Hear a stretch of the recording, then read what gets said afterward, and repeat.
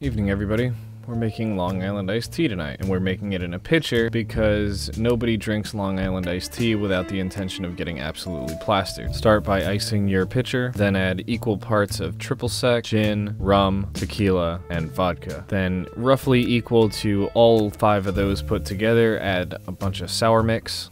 I made some diet sour mix on my own out of artificial sweetener, hot water, squeezed lemon, and a little less squeezed lime. Then just for color, add whatever cola you want. I use diet cola because let's try to be a little healthy. Wang jangle that for a while to effectively spread the color throughout the pitcher. Then do the usual signature things of moving it to better lighting, yada yada yada, get the money shots.